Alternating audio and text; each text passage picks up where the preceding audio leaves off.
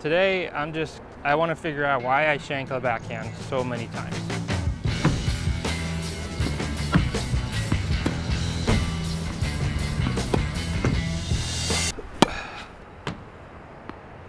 All right, so what happened there?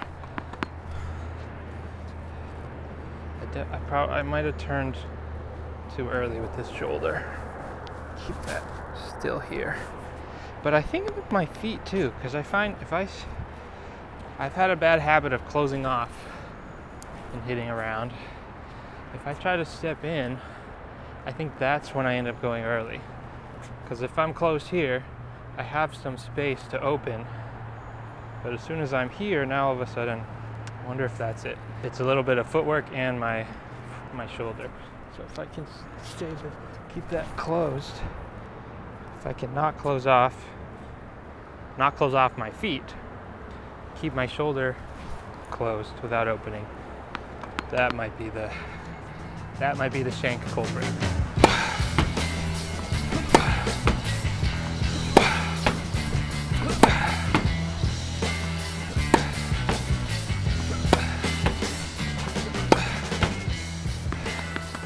Where's the I mean, I wonder if I think I do try to hit it so out here. And so the margin for error here is so small. If I'm here, I got a little bit more leeway. Maybe that's why I'm not back enough, which is that shoulder is not turning enough.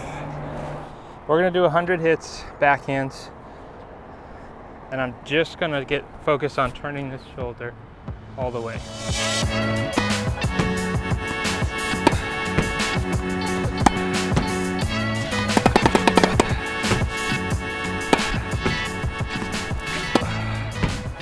It's a lot of like flexibility in your neck to be able to turn that far.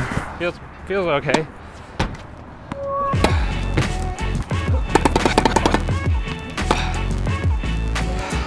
I don't know what happened there. That was like a double hit on the strings.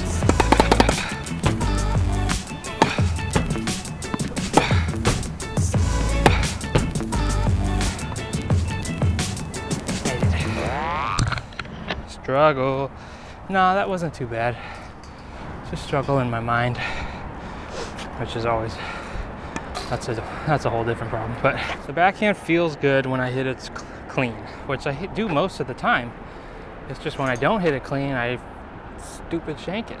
I just focus on the shanks, really. Like one shank outdoes 20 good shots. Should it be that way? I don't know. Like, should I just move on every time and not think of it, not worry about it? I just want to know why I shank. I don't have anywhere near the problem on my forehand. I don't know. We're on day 20, maybe day 25 it'll change. A guy can dream, right?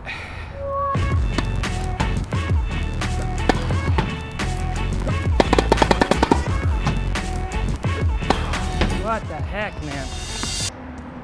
I was getting frustrated because I was expecting perfection on my forehand. Some of those were going low, contact slightly off. It wasn't perfect, and I got pissed.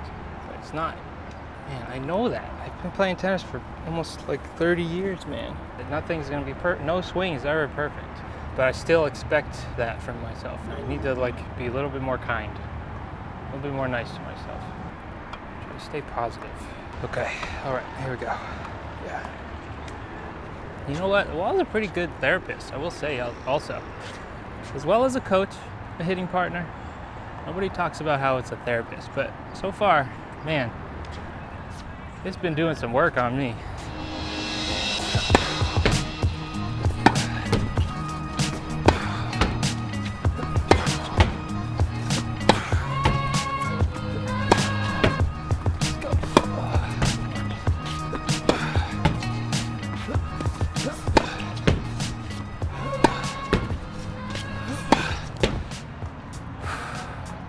I just figured something out. I was trying to breathe a little better.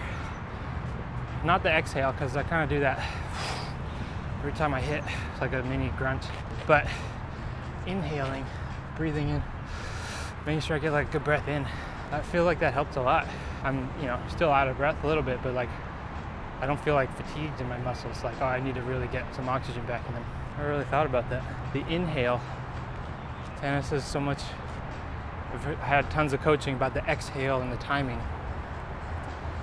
But the inhale, can't exhale without an inhale.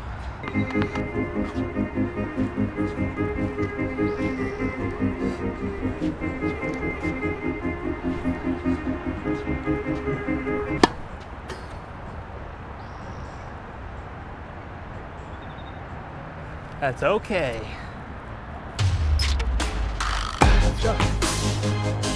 Last rally. Backhand was better. I think that little fundamental bit is going to help, especially if I'm not closing off my footwork, which I tend to do a lot.